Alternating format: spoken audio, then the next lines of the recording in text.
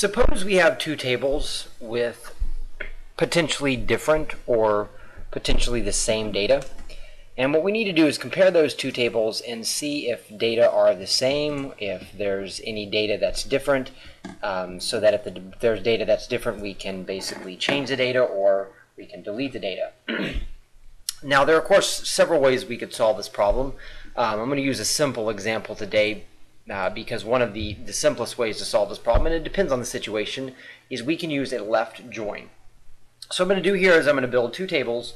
One is going to be table A, and one is going to be table B. And you'll notice that I'm doing the variable table approach here. These are temp tables, they're variable tables.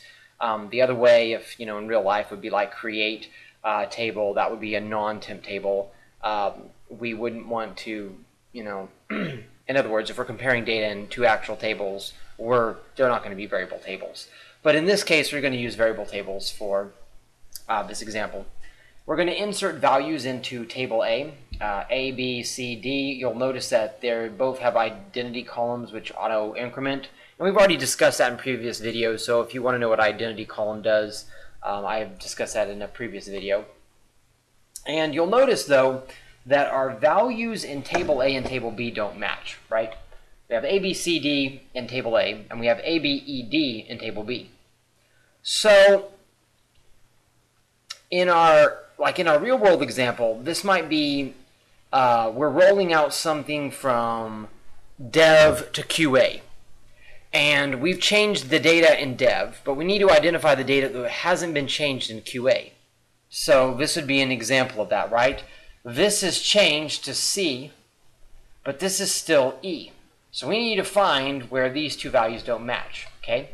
So what we're going to do is I'm going to run this query and show you the results. And you'll notice it highlights 3, right? Now, let's look at this select query. We're looking at table A. We're selecting from table A. Well, we're actually selecting from table B because that's what B here is on the left join. But we're doing a select star. Table A is labeled A. We're left joining, that's our alias here, We're left joining table B, alias B, on ID equals ID, right?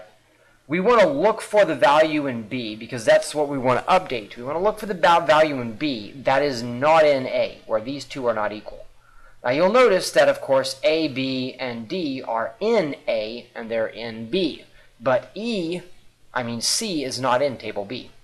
And so what this does is this returns, it's the third identity and column 1 is E. That's what it is. Now notice in that case, all we're looking for here is what's in one table that is not in the other, where these two don't match. So for instance, if there was a second column, we could do let's say A dot column 2 does not equal B dot column 2, right? Now notice the or statement there is very important because the A column may match, but the column 1 may not match, but the column 2 may match or may not match, right? And in some cases they both may not match. Of course, that's just one column, and that's why I'm saying this is kind of a simple method. Let's suppose, though, that we have a situation where the row doesn't exist. So we're going to take the same approach. We're declaring tables. And I got this, by the way, directly from my GitHub. So we're declaring the two tables, we're inserting values, but you'll notice this time is different, right? Hold on. You'll notice in table A we have A, B, C, D, but in table B we have A, B, C.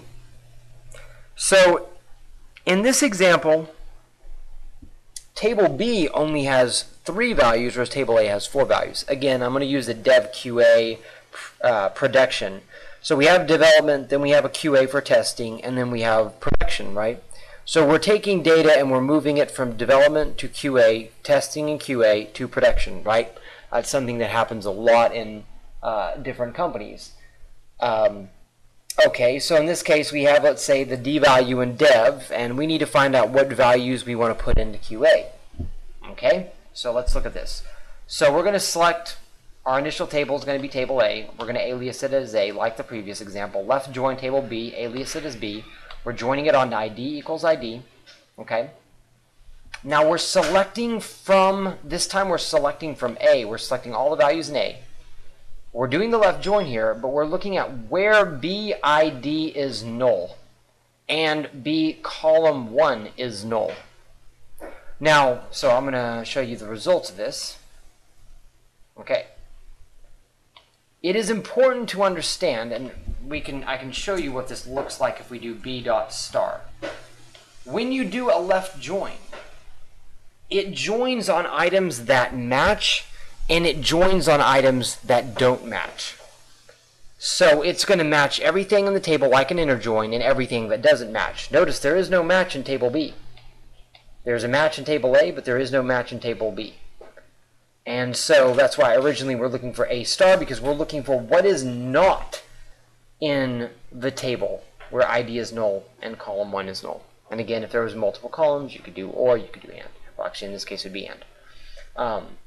And so that is just a very simple way. We're using a left join, but that is a simple way in which we can identify, we can compare two tables, and we can see what's in a table and what's not in a table. This is very handy when you have a simple table. Again, like I said, this is a very simple example, but you have a simple table and you're just trying to see in one environment if it exists in another environment.